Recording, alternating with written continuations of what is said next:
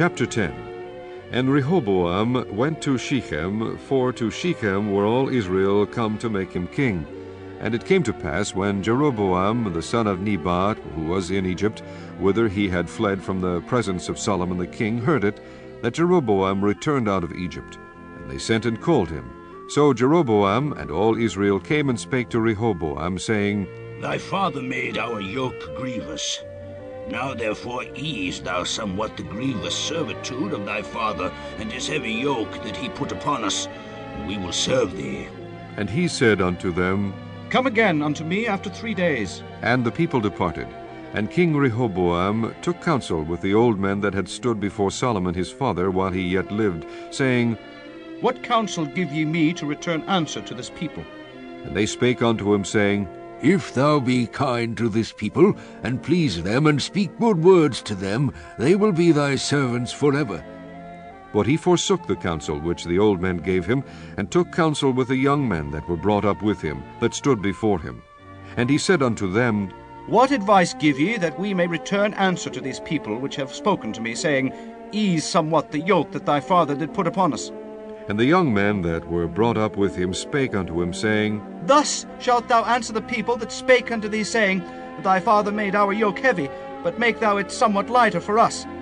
Thus shalt thou say unto them, My little finger shall be thicker than my father's loins. For whereas my father put a heavy yoke upon you, I will put more to your yoke. My father chastised you with whips, but I will chastise you with scorpions. So Jeroboam and all the people came to Rehoboam on the 3rd day, as the king bade, saying, Come again to me on the 3rd day. And the king answered them roughly, and King Rehoboam forsook the counsel of the old men, and answered them after the advice of the young man, saying, My father made your yoke heavy, but I will add thereto. My father chastised you with whips, but I will chastise you with scorpions. So the king hearkened not unto the people, for the cause was of God, that the Lord might perform his word, which he spake by the hand of Ahijah the Shilonite to Jeroboam the son of Nebat. And when all Israel saw that the king would not hearken unto them, the people answered the king, saying, What portion have we in David? And we have none inheritance in the son of Jesse. Every man to your tents, O Israel. And now, David, see to thine own house. So all Israel went to their tents. But as for the children of Israel that dwelt in the cities of Judah, Rehoboam reigned over them.